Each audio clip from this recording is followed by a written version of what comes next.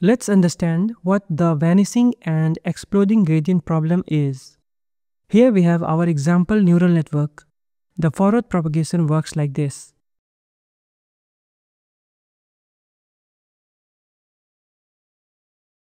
AL is the activation function obtained by passing the term Z from the previous layer through the activation function F. Here, Z is the weighted sum of inputs from the previous layer plus the bias term. The prediction from the output neuron is Y hat. After forward propagation, we calculate the error or loss. From here, we update the weights and biases through back propagation, right? Now, the vanishing or exploding gradient problem occurs exactly at this step during back propagation. So let's say we want to calculate the gradient for the first weight in the last layer. This gradient is calculated using the chain rule. Now, if this is going over your head, don't worry, just check out the video series on deep learning that I have made, especially the one on back propagation. It's essential to understand this concept. The link is in the description below. Now, in this chain of derivatives, the main culprit that can cause these problems is this term, the derivative of the activation function. If we simplify this, it looks like this, where f is the activation function that we use. Let me give some examples of activation functions that can potentially cause these problems. Let's start with sigmoid. The sigmoid function looks like this, with a range from 0 to 1. Its derivative looks like this, and its maximum value can only be 0.25. A similar situation occurs with tan h, where the function itself ranges from -1 to +1, while its derivative ranges from 0 to 1. Now keep one thing in mind, if you multiply numbers that are between 0 and 1 repeatedly, the product will shrink towards 0. Conversely, if you multiply numbers greater than 1 repeatedly, the product will explode. This is the basic math behind the vanishing and exploding gradient problem. Now, if we calculate the gradient for any weight in a previous layer, the chain of derivatives grows even longer.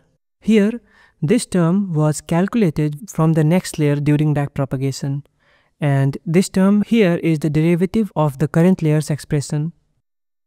So in the gradient, we have two such derivative terms that will get multiplied. Similarly, for a general layer L, the gradient is proportional to the product of many of these derivatives. Next, let's imagine that the activation derivative is a small number, like 0.25. As the number of layers in our neural network increases, the repeated multiplication of this term makes the gradient very small, approaching 0. Now, if the gradient is close to 0, then its product with the learning rate becomes even smaller. This means the weights hardly update at all. This phenomenon is called the vanishing gradient problem, where the gradient essentially vanishes. On the other hand, imagine the derivative value is greater than 1, like 1.25. As we go deeper into the network, the gradient grows very rapidly.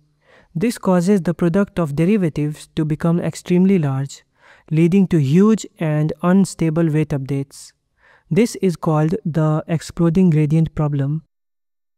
Exploding gradients are usually detected quickly because they cause large, sudden updates, while vanishing gradients are harder to notice at first because the gradient is so small that the weight updates are almost imperceptible. Now, activations are not the only cause of this problem. The gradient is also proportional to the weight values. If the weights are poorly initialized, they can make the problem worse. If weights are too small, they can contribute to vanishing gradients. If weights are too large, they can contribute to exploding gradients in a similar way as repeated multiplication amplifies the effect. In fact, for exploding gradient, large weights are often the main culprit, sometimes even more than the derivative of the activation functions.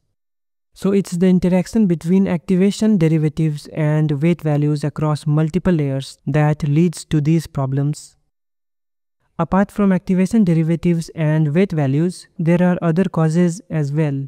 If the network is too deep, the gradient can decay or grow exponentially, causing problems. If the learning rate is too high, it can lead to exploding gradients, while a very small learning rate can potentially cause vanishing gradients. Additionally, if the input data is not normalized, it can indirectly contribute to these problems because unscaled inputs can push activations into extreme regions, affecting gradient flow. Now, there are several methods that help deal with this problem, even if they don't completely fix it. For example, you can use ReLU type activation functions, which help prevent vanishing gradients.